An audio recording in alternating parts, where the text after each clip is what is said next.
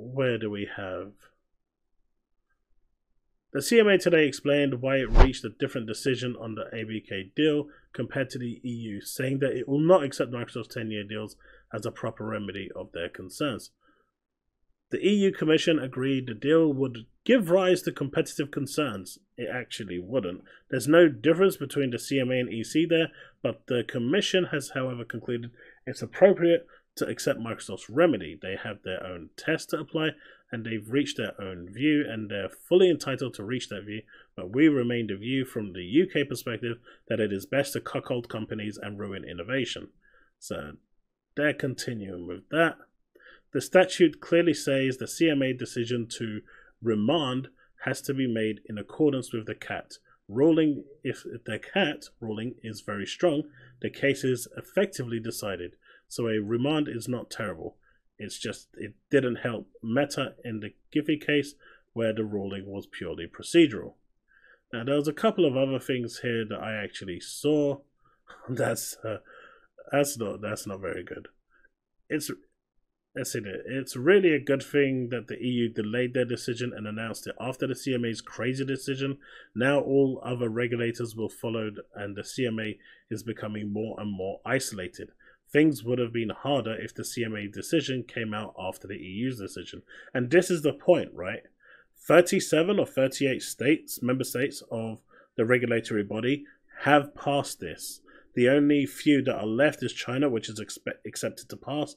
The FTC, which says they're going to sue, but they, for the meantime, will push past the FTC and get approval, and then the FTC can sue them in the 6 months ahead and try and do that, and then get overturned, and at which point Lena Khan will lose her job for wasting taxpayers' money in the US.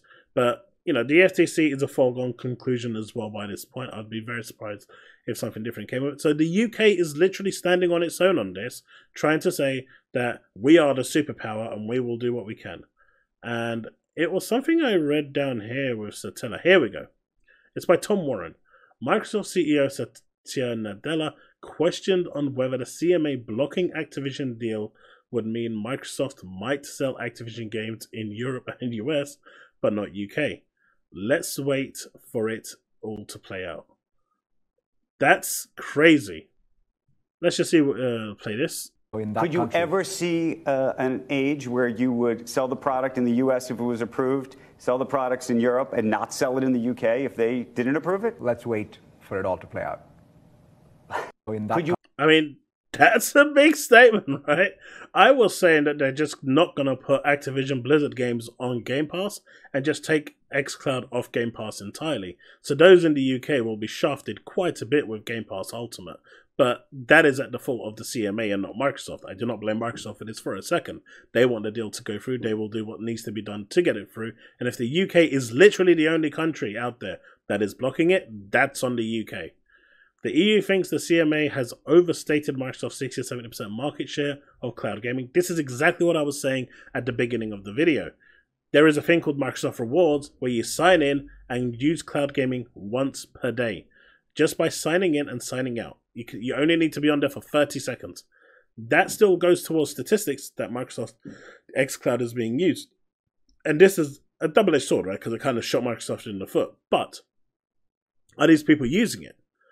Also, as far as the CMA is concerned, and the FTC are concerned, Microsoft having xCloud as an add-on for Ultimate means that all 29 million people are using it. That's bogus.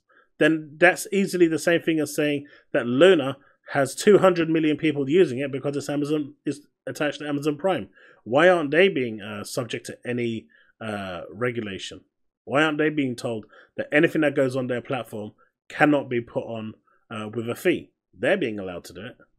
According to ATFT, the CMA previously miscalculated financial model around Call of Duty.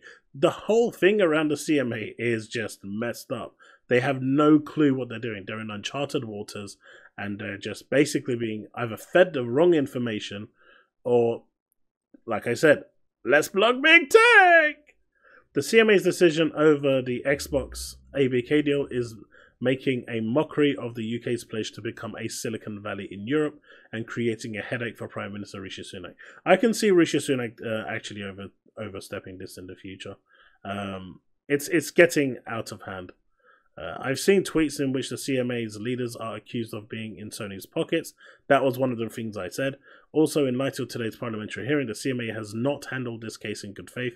It has made a blocking decision for the wrong reason, but they're doing it for glory, not money. Exactly what I said. They want to be the superpower and said to be, be at the forefront in saying, we blocked big tech. It's silly. It's all going to come down to the CAT tribunal.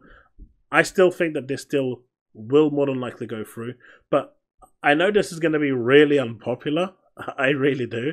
But I really do want to see the aftermath of the Activision Blizzard deals being blocked in the UK on Game Pass and xCloud being removed from Game Pass. I use xCloud every once in a while. I actually really like it.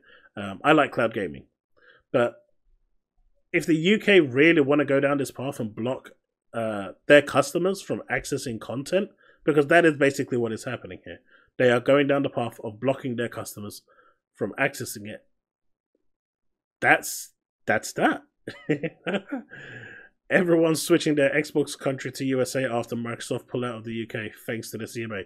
I mean, this will be a thing, and if my subscription works, I will do this without a shadow of doubt. I mean, if this actually works, I don't think it will.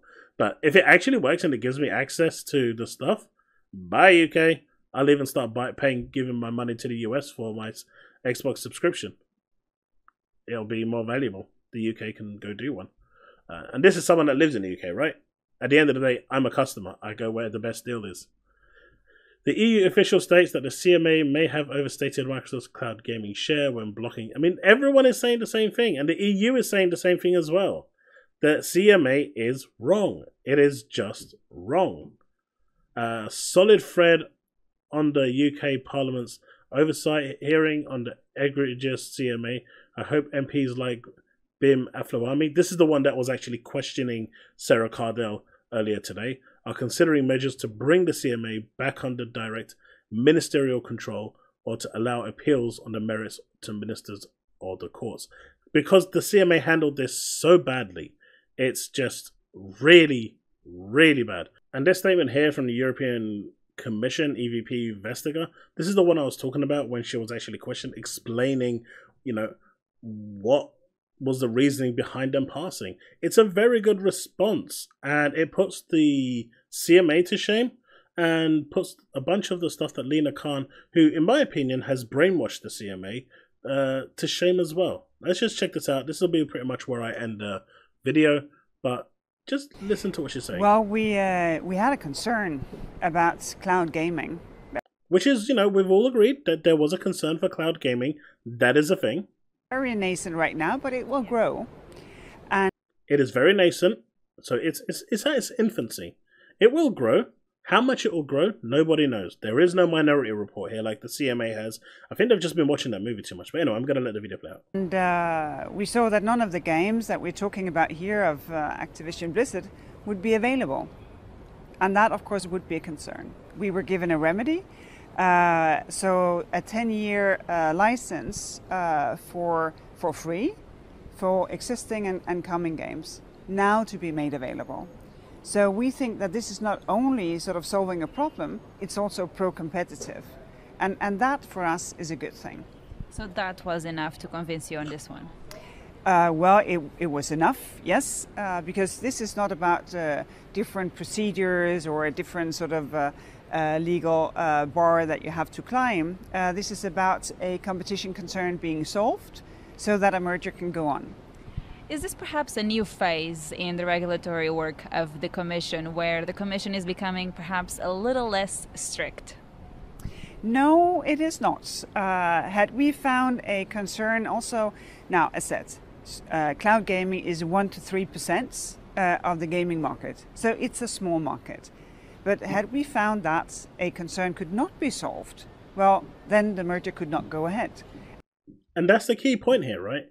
If they found a concern and Microsoft's remedies were not, applicable to this, it should be blocked. But The fact that they're giving all their games away for free as a license to any streaming company out there means that anyone, even you who is watching this content right now, could start up a internet-based streaming gaming company and get those games on your platform this second once the deal goes through. There's literally no reason why you can't have a full Activision Blizzard catalog on there, along with the Microsoft games as well.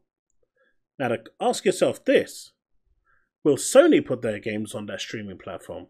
God forbid they will do that.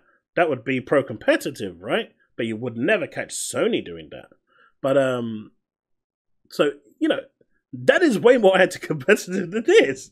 So, you know, good on the EU for actually, you know, approving based on logic and the fact that they're looking at cloud gaming as part of the overall gaming industry and not as a separate entity like the CMA did, which is why they're so, you know, false in the way they're doing things. And that will go, of course, in any other merger.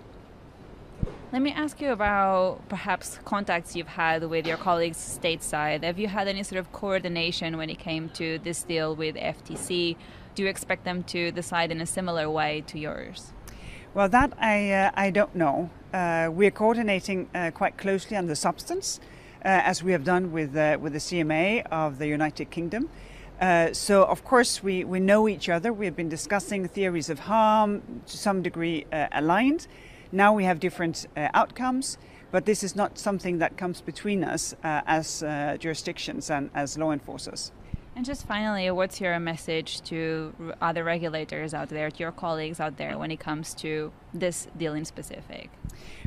This is in regards to the tweet that the CMA put out that I read at the start, basically saying that this EU is full of shit and that the reasons they gave for approving this were wrong, and that the EU is wrong, and that we are right and we are justified, we are above the law, we can do what we want, and everyone should listen to what we're doing, and the other 37 member states that have approved this are all wrong.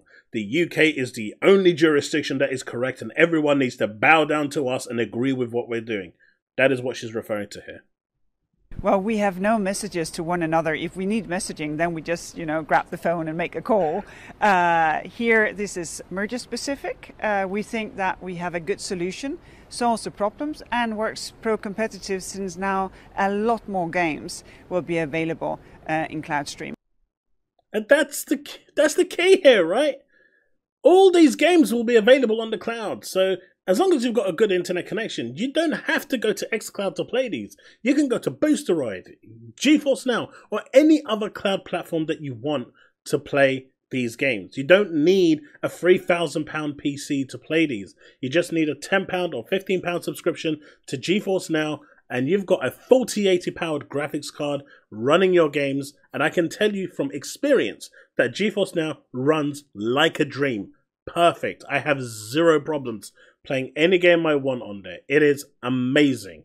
So, and that is my actual preferred streaming platform as well, not xCloud. GeForce Now is what I primarily use for most things, because it's not just limited to Xbox games, which makes it more convenient because I can just jump between games.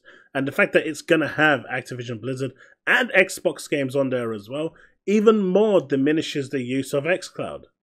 Because for me, GeForce Now is kind of like an all-in-one solution, whereas the xCloud, if I'm using my Game Pass at the time, then I will go through Game Pass. But it will never be my first choice. Anyway, that's it for this video. It's gone on long enough. Let me know what you think in the comment section below. This is my first video, and it is a really big one, but this was a really big topic. I hope you've enjoyed it. Let me know what you think in the comment section below.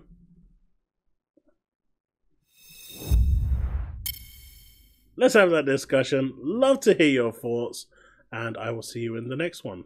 I may have actually split this video up into two, depending on how long it actually is, because it is a long video. But if I have, once again, remain legend.